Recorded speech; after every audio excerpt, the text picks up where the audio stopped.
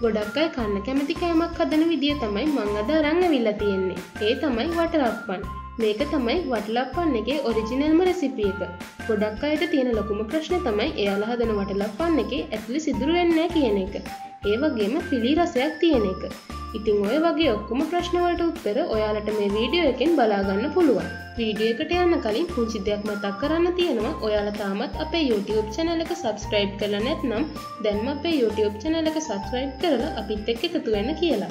දැන් එහෙනම් අපි වීඩියෝ එකට යමු. මේ වටලප්පන් එක හදාගන්න අපට අවශ්‍ය වෙනවා හකුරු ග්‍රෑම් 250ක්, උකු පොල් කිරි කෝප්ප 1යි කාලක්, බිත්තර 6ක්, කරඳ මුංගු, සාදික්කා. මේ වෙලාවේ සාදික්කා නැති නිසා තමයි මම වසාවාසි අරන් තියෙන්නේ. කරාබු නැටි ස්වල්පයක්, වැනිලා බිඳු කිහිපයක්. මුලින්ම මෙන්න මේ විදියට හකුරු ටික හොඳට ලියා ගන්න ඕන. හකුරු ගනිද්දි හොඳ කිතුල් හකුරු ගන්න තියෙනවා නම් අපි හදන වටලප්පන් වල රසය ගොඩාක් වැඩි කරගන්න පුළුවන්. ඊළඟට අපි මෙන්න මේ වගේ පෑන් එකකට ලියාගත්ත හකුරු ටික එකතු කරගන්න ඕන. ඊළඟට අපි ලිපපත්තු කරලා පෑන් එකට දාගත්ත හකුරු වලට වතුර මේස හිඳි දෙකක් එකතු කරගන්නවා. දැන් අපි මේ හකුරු ටික දිය වෙනකන් මේ විදියට හැඳි ගා ගන්න ඕන.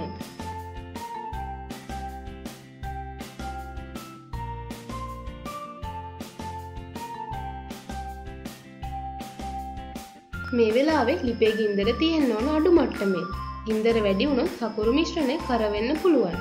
මේ විදියට හොඳට දිය වේගෙන එනකොට නවත්තන්න නැතුව හැඳි ගා ගන්න ඕන.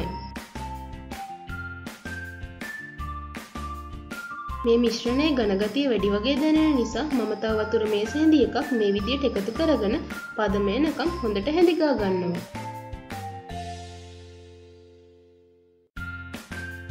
මේ විදියට හකුරු ටික දිය වුණාට පස්සේ ලිපේ ගිනි නිවලා හකුරු මිශ්‍රණය නිවෙන්න තියාගන්න ඕන.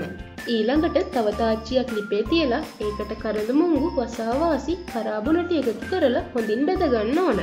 මේ විදියට හදාගන්න කුළුබඩු මිශ්‍රණයෙන් වටලප්පන් එකට හොඳ සුවඳක් වගේම ඔයාලට මෙච්චර කාලයක් ප්‍රශ්නයක් වෙලා තිබ්බ වටලප්පන් එකේ බිත්තර වලින් එන පිලි රසයත් නැති කරගන්න පුළුවන්.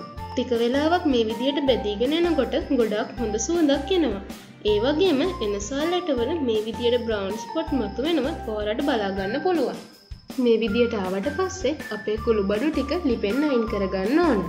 ඊළඟට අපි බිත්තර ටික හැන්දකින් මේ විදියට බීට් කරගන්නවා. එහෙම විනාඩි 5ක් විතර බීට් කරගත්තට පස්සේ බිත්තර ටික මේ විදියට පෙරා ගන්න ඕන. එහෙම අපි පෙරා නොගත්තොතින් වටලප්පන් එක හැදුවට පස්සේ වටලප්පමේ සුදු පාටට කෑලි ඉතුරු වෙන්න පුළුවන්.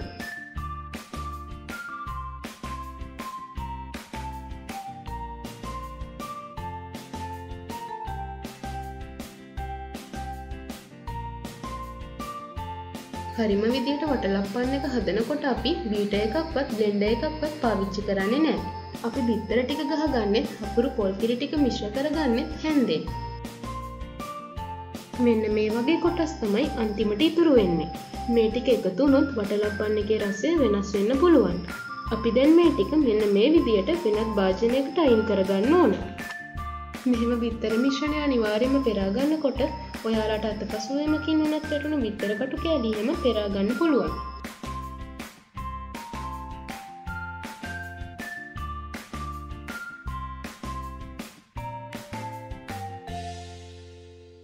මේ තියෙන්නේ මම මේ විදියට හදාගත්ත බිත්තර මිශ්‍රණය. අපි නිවෙන්න තියාගත්ත අපේ හකුරු මිශ්‍රණයට පොල් කිරි කෝප්ප 1යි කාලක් එකතු කරගන්න ඕන. මේ විදියට එකතු කරගන්න පොල් කිරි හොඳ උකු පොල් කිරි වෙන්න ඕන. එකතු කරගත්ත පොල් කිරි ටිකයි හකුරු ටිකයි හොඳින් මිශ්‍ර වෙන විදියට මිශ්‍ර කරගන්න ඕන.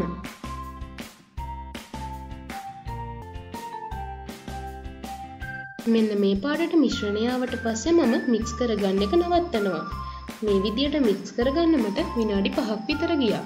මේ විදියට හදාගත්ත හකුරු පොල් කිරි මිශ්‍රණය ආයෙමත් අපි පෙරා ගන්න ඕන. මම නම් මේ වෙලාවේ වටලප්පන් හදන්න ගන්න ට්‍රේ එකටම තමයි මේ ටික පෙරාගන්නේ. මේ වෙලාවේදී හකුරු වල ඉතිරි වෙලා තියෙන කැට ටික නම් භාජනයට දාගන්න එපා. ඊළඟට අපි කලින් අර ගසාගත්ත බිත්තර ටික මේ මිශ්‍රණයට දාගන්න ඕන. හොඳට මතක තියාගන්න අපි බිත්තර එකතු කරනකොට අකුරු පොල් කිරි මිශ්‍රණය හොඳටම නිවිලයි තියෙන්න ඕන.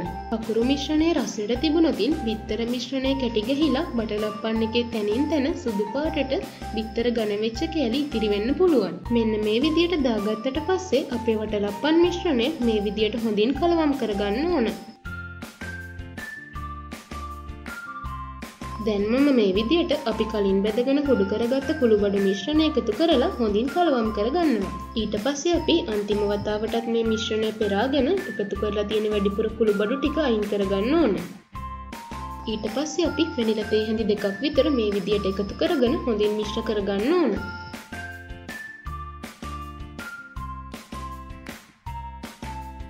දැන් මේ වටලප්පන් එක ස්ටීම් කරගන්න මේ වගේ භාජනයකට වතුර එකක් දාලා රත් කරගන්න ඕන.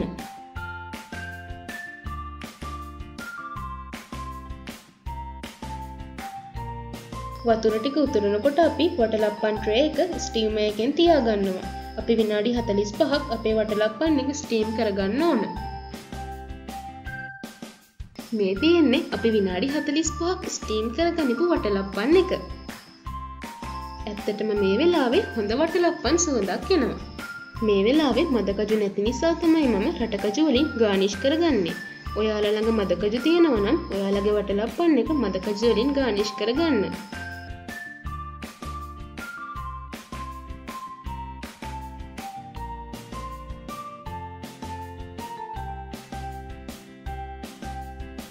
දැන් බලමු අපේ වටලප්පන් එක කපලා ඇතුළ කොහමද කියලා. ඔයාලට බලාගන්න පුළුවන් මේ විදියට වටලප්පන් එකේ ඇතුළ සිදුරු තියෙනවා. ඇත්තටම හරිම වටලප්පන් එකේ තමයි මේ විදියට සිදුරු වෙන්නේ. මේ විදියට වටලප්පන් එකේ මැද සිදුරු වෙන ප්‍රධානම රහස තමයි අපි ගන්න හකුරු ටික උණු කරගන්න එක. ඉතින් ඔයාලා මේ වීඩියෝ එකට කැමති නම් ලයික් කරන්න, කමෙන්ට් කරන්න, ෂෙයා කරන්නත් අමතක කරන්න එපා. මේ වගේ අලුත් රෙසිපි එකක් අරගෙන මං ආයෙත් ඔයාලා හම්බෙන්නේ නම් ඔයාලට සුබ දවසක්.